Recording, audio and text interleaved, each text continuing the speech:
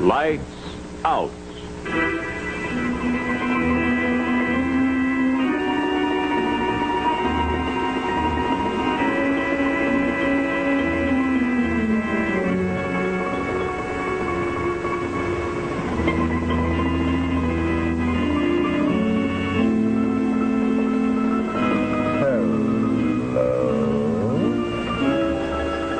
Looking for a good book to relax with tonight?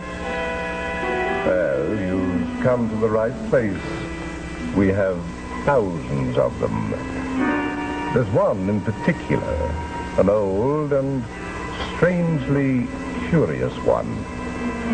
Come, I'll get it for you. Lights out. Is it too late to take a book from the library? Why, no, sir. We won't be closing for another half hour. So you won't. I thought it was later. Well, it's these late fall afternoon, sir. You remember the library? Yes. For many years. My name's John Eldred. Well, I'll just have to check the register if you don't mind. Not at all. You're new here, aren't you?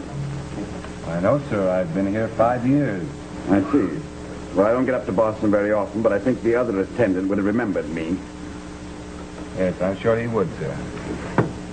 Yes, it's all right, Mr. Eldred. You can go upstairs and get your book. I wonder if someone would be good enough to find it for me. I've developed a heart condition since I was here last, and my doctor's forbidden stairs. And I have the name of the book all written out. Oh, of course. I'll go myself. I'll just be a minute. I think I remember seeing you before, Mr. Eldred, but not quite recently. I live in Brentfield in the Berkshires. It's a year since I visited Boston. A year? Now, that's right. Let's see, it was just getting dark. I was going around turning all the lights on, and we nearly collided. You remember? I'm afraid not. It was on the stairs, halfway to the top floor. I was going up, and you were coming down suddenly, running. I was probably running to catch my train. Oh, yes. What book was that, Mr. Eldred? The information's all there. Tractate Medos, with the commentary of Nachmanides, Amsterdam, 1717, 11-3-34. Is that our catalog listing, sir, 11-3-34? Yes? Why? Well, it's unfamiliar to me. No one's ever asked me for it in the 5 years I've been here. Not everyone is a scholar of Hebrew, young man. No, sir, I imagine not. Well, I'll get it for you, sir. Oh, if this should be out, will you take another edition of the Talmud? No. Yes, sir. Take care of the desk, will you, Peter? Mr. Garrett will be as fast as possible, but the Hebrew collection is in the stacks on the top floor. Hi, Bill. Oh, hello, George. Hurry. Member downstairs wants the Tractate Medos. The what? Yes, I don't know it either, but it's in our catalog, so we've got it. It's a rare edition of the Talmud. Donated to us in 1931 by Dr. John Rant. Whoever he is. What have you been doing up here? Checking the Greek collection for any volumes that need rebinding. Why? Well, you've raised an awful lot of dust. Well, I didn't do it. Who else is up here? Nobody.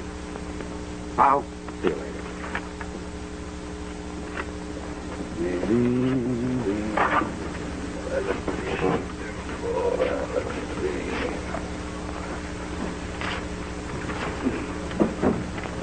Oh, I'm sorry, sir. I never knew anyone was here. Excuse me, sir.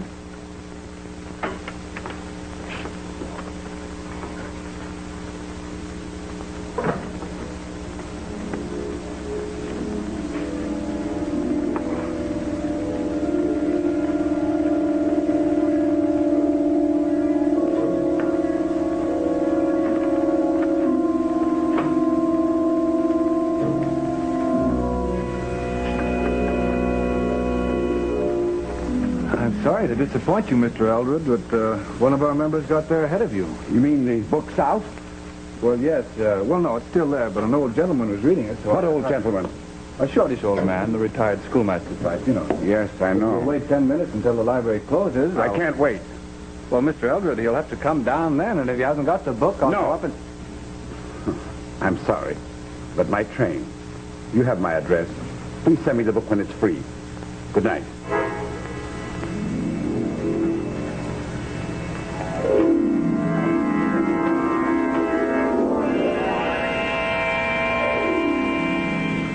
Closing up, huh? Yeah, past 5. Yeah. Well, I can leave too. I'm through. Oh, say, did an old gentleman take out the tractate meat out? No one came down. I guess he's still up there. I better go up and put him out. No, there's nobody up there. I'll just shut off the lights myself. No, Come on, no. let's go. No, I better check. All right, I'll wait for you then. Anybody here? Hello? Oh, excuse me, sir.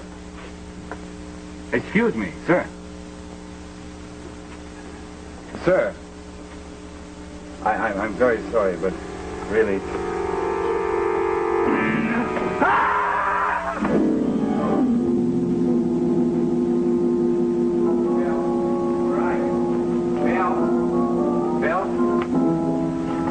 Bill, you all right? Bill! Express, train number 5504 will be receiving passengers. Mother, don't go so fast. We got 10 minutes. There's the train to New Hampshire. Oh, yes. Oh, and look, there's ours right next to us. We have nothing to worry about, see? Oh, my poor child. We should have managed to port her somehow. Mother, we can't manage anything. Now, Mary, dear. Well, all the way to Boston for nothing. And Mary, back to an empty boarding house with no boarders till next summer, and by then the Boston Bank will have our house. And when I think that all these years we could have been rich. Don't think about it, dear. I don't anymore. Years ago, I put it right out of my head. If the Lord wanted me to have Uncle John Rant's fortune, he'd have let me find that will. If there was Attention, one. will Yes, there Mrs. is. Stanley A Rath man. please report to Even the a strange, station master's malicious, office. unhappy man like your Uncle John Rant wouldn't tell lies on his deathbed. Oh, wouldn't he? No, he wouldn't. I was there with him. He really wanted to leave me his money. Then why didn't he write out a plain will and hand it to you? Why did he tell you you'd have to find it and then probably wouldn't recognize it if you did? Well, he wasn't a very kind man. But now you know that when I went to nurse him through his last illness, he was grateful. And he was sorry that he hadn't helped me before. So somebody else got the money and lived in luxury for The 20 Vermont years. Express While we now loading on track number 11, never mind. leaving at 6:05 Eastern Standard Time for Cambridge, Ayr, Winchendon, Bellows Falls, Ludlow, and Rutland. Well, George? Bill. Come. Not at all. Missed you this past week. I missed you. Not that library. Guess we're going to have to miss you for 2 more weeks. Now, will you sport in the mountain air? It's hardly the time of year for sporting, is it? Too early for skiing. Probably be the only visitor up there in the White Mountains. Probably. Say, why didn't you go to Vermont, Phil? Much prettier girls in Vermont. I got a ticket for New Hampshire. Yeah, I know, but there's a train leaving for Vermont in 5 minutes. You could switch off, you could Look, get... George, I'm going out of town to take a rest because the doctor suggested it. I'm going to New Hampshire because the doctor suggested New Hampshire. All right. New Hampshire it is. But after what I just saw, I wish that lad had fallen on me. You know why it fell. Well, you collided with it in the dark. George, I've told you, it wasn't dark. The lights were on, and I saw him. I saw that little old man, and he was horrible. That's when I backed away, and I hit the ladder. George, I tell you, his eyes, he didn't have real eyes. It was a spider and spider webs.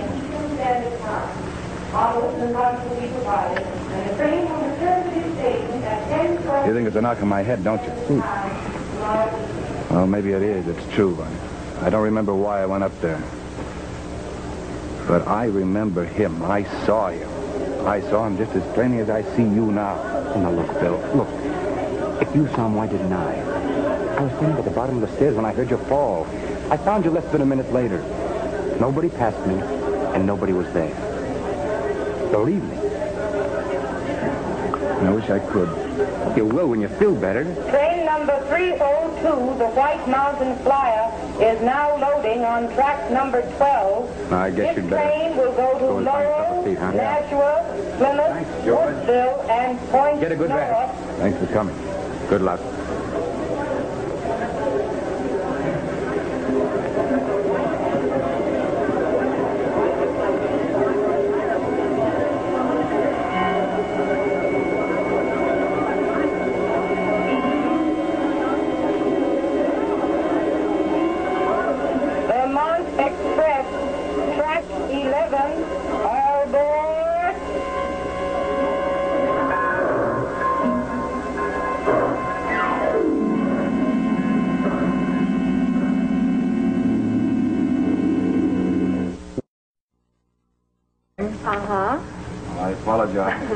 You should.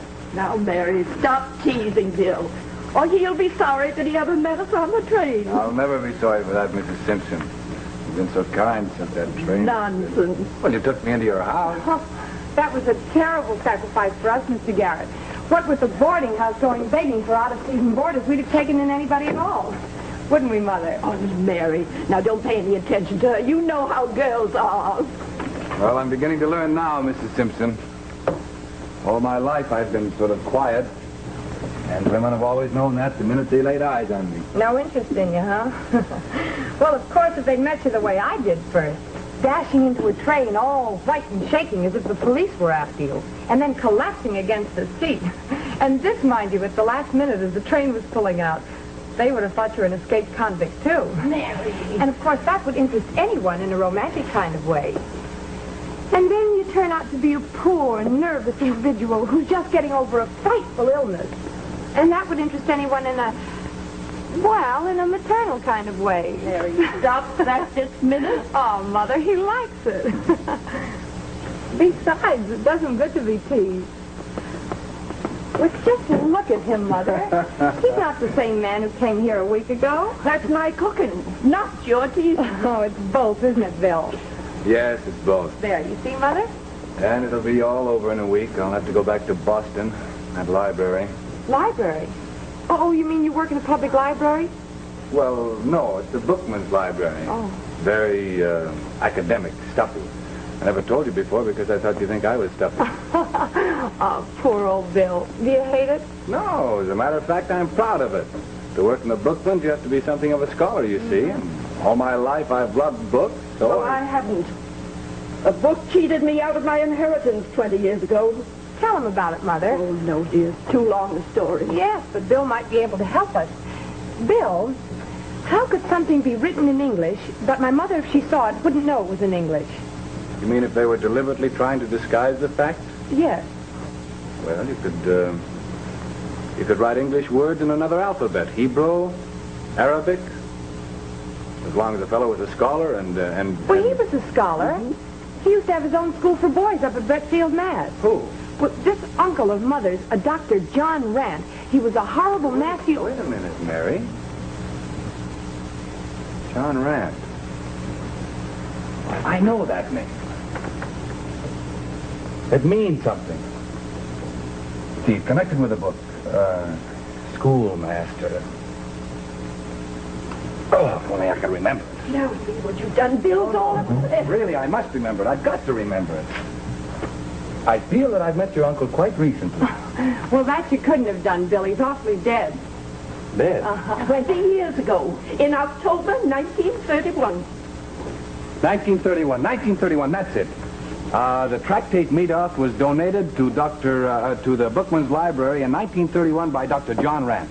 The what was donated, Bill? The tractate Meadoff. It's a very rare edition of the Talmud. Well, that's Hebrew. The Talmud's in Hebrew, isn't it? Yeah? Well, Bill, for heaven's sake, was anything written in that book? Well, no, I never got my hands. Schoolmaster. No, that's crazy. What? But if it wasn't, if it was true, what was written in that book, Mary? A will? In favor of your mother? Yes. A lot of money? A fortune. 20 years ago, but your mother didn't inherit it. Who did? Well, a cousin of hers, an heir by a previous will. What was his name, Mary? Was it John Eldred? Oh! Yes. I see. So John Eldred has been spending a fortune these last 20 years that rightfully belongs to your mother. Yes. And he knows that, doesn't he? Yes. And he also knows about a will in a book. Who told him? You, Mrs. Simpson? I had to. When my uncle died, my cousin came at once to claim the house at Brettfield.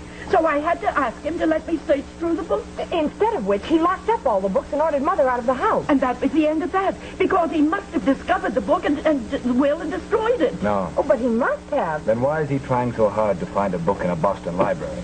Well, you mean that Hebrew one, that tractate something? Yes, Mary, the one that was donated to us 20 years ago. Only I don't know why it took Eldred so long to locate it. I do. He didn't know any more than Mother which book the will was written in. So we had to search every book at Bretfield, page by page, and Mother says there were thousands of them. I never saw so many in all my life. Why, the catalog was as thick as... The catalog, that's it. He found out what books were missing after his search failed through the catalog. And he went to all the dealers, the libraries, until at last, a year ago, he finally found out what book it was and where it was. And he came for it a year ago? Yes, that's why I saw him running down the stairs. Well, then he did find the will. He did destroy it. No, Mary. Not then and not 2 weeks ago either when he tried again. Both times he was driven away by a little old man. Oh, looked like a schoolmaster. Oh, no, Bill. Yes, Mary. And it's the same man that stopped me from getting on the New Hampshire train. So that I could come here, to you, to hear this story. Mrs. Simpson, I think your Uncle John Rant does want you to have that fortune. And I think he wants me to help you to get it.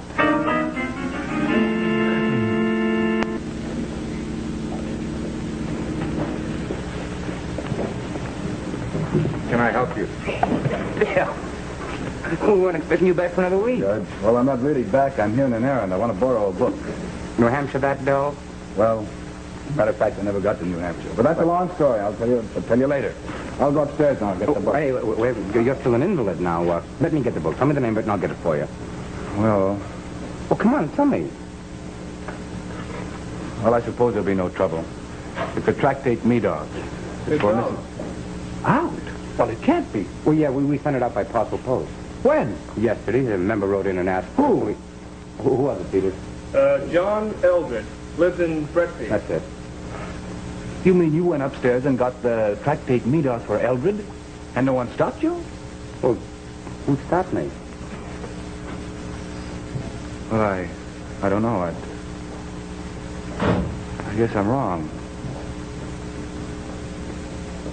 Guess I'll have to go to Bretfield.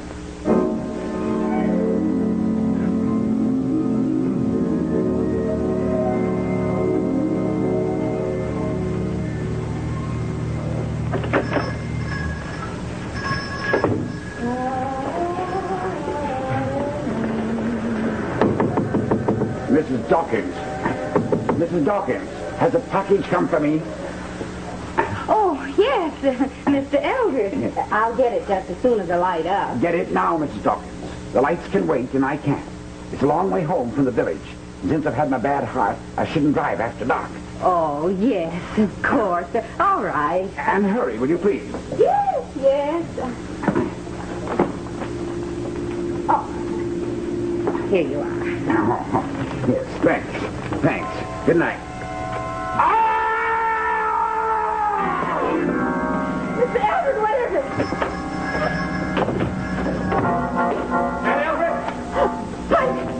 What's that? I don't know. He's dead? Better turn on some lights. I don't know. Yeah.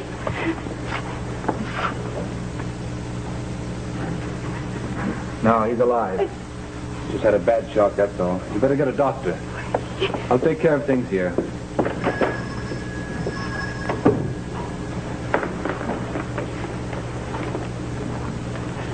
You lost your home, haven't you?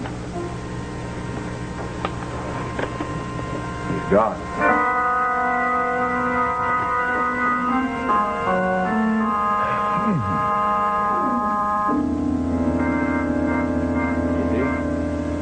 Here it is, on the flyleaf of the book. Writing. Hebrew words, but they aren't really Hebrew words. They're English words. When I got back to Boston last night, I took it to an expert in the language, and he read it to me last night in the presence of a lawyer, and it's a perfectly valid will, leaving everything to your mother. Oh, wait till Mother hears this. She's rich. Yes, she is. So are you, Mary. Well, of course I am. Aren't you glad? Yes, I'm glad, Mary. But, no, you're not, Bill, and I don't understand what... Oh. Bill, do you mean you'd stop liking a girl if she, if she suddenly had money? Well, I couldn't very well stop liking her, could I? But... And I couldn't very well ask her to marry me either, could I?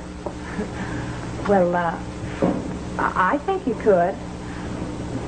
Oh, darn Dr. Joseph Rant. Look what he's done now. Mary. Mary, will you marry me? Oh, yes, Bill. When? The sooner the better, before he tries to put this right, too. He's made amends to your mother, so let's let him rest in peace.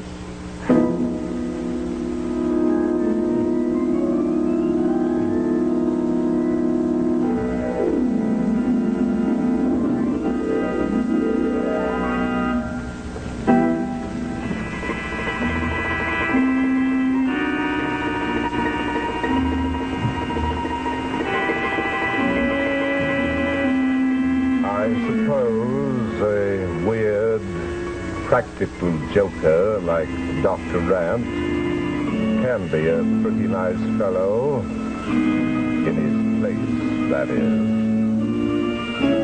And this time, let's hope he stays there.